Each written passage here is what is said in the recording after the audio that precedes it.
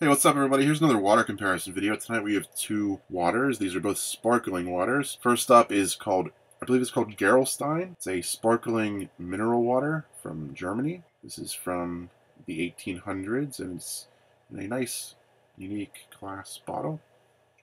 Next up is called Spindrift. And as you can see on the can, it says sparkling water. It says water right there.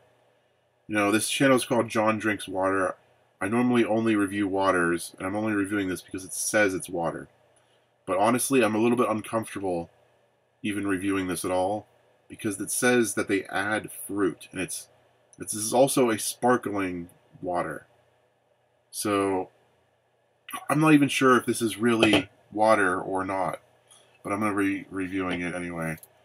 And it says it has 8% juice in here, so it's only 92% water, really. It says the ingredients are sparkling water, blackberry juice, fresh lemon juice, and blackberry. A bottle of water, really the only ingredient should be water.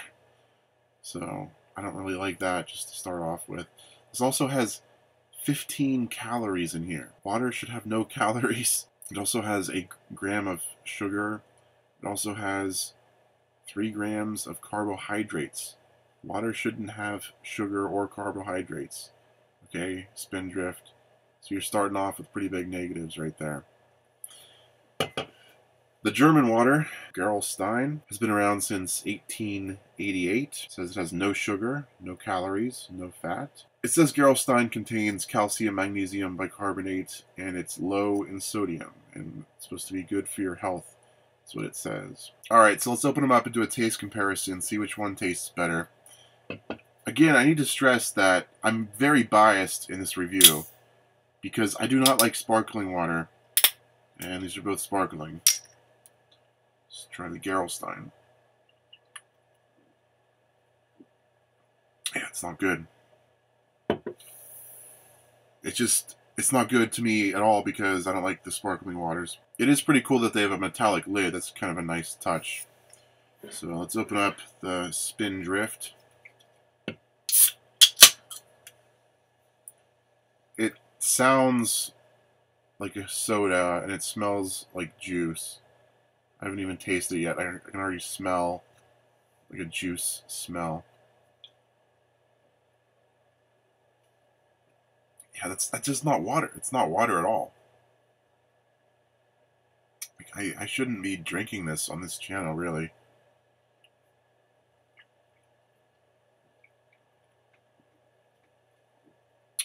Alright. It tastes exactly like it sounds on the bottle. It tastes like carbonated water with juice added.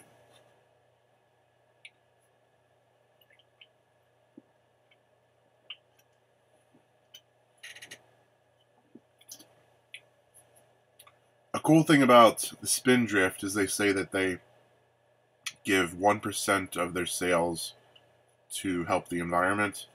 And it's not 1% of their profits, it's 1% of sales. So it's a little bit more than, just 1% of sales.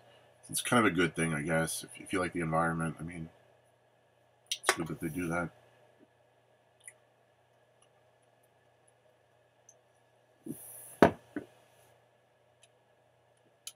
Yeah, it's just not good. I mean, I finished this whole can pretty quickly. It's a pretty good sign that it's better than the German one.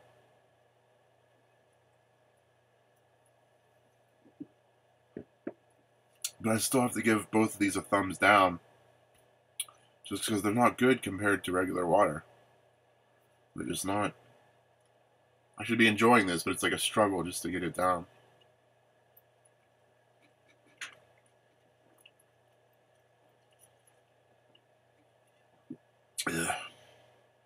Yeah, so Spindrift is moving on to the next round. Congratulations, Spindrift.